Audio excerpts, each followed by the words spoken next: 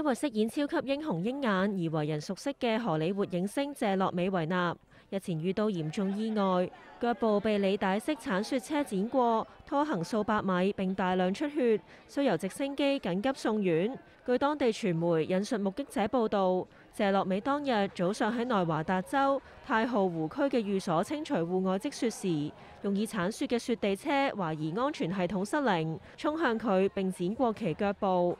謝洛美其中一位醫生鄰居見狀，即時為佢治理，但係由於出血量太多，要由直升機送院救治。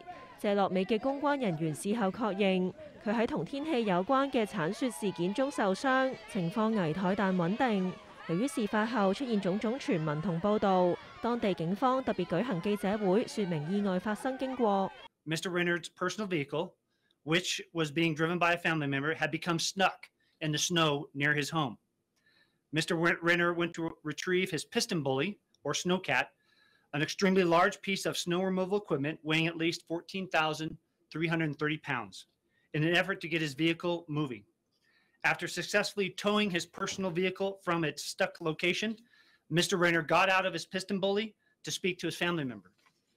At this point, it was observed that the piston bully started to roll. In an effort to stop the rolling piston bully, Mr. Renner attempts to get back into the driver's seat of the piston bully. Based on our investigation, it's at this point that Mr. Renner is run over by the piston bully. 警方強調事件仍然調查當中，但排除有任何不正當行為。而謝洛美本人就喺1月4日早上喺社交平台報平安，佢上載一張自己臥床自拍嘅相片，見佢戴住眼鏡，面部有傷痕，精神唔錯，似乎情況穩定。佢又留言感謝大家慰問，一班同佢合作過超級英雄電影嘅拍檔，包括基斯伊雲斯、基斯帕特同基斯咸士和夫等，都紛紛留言送上祝福。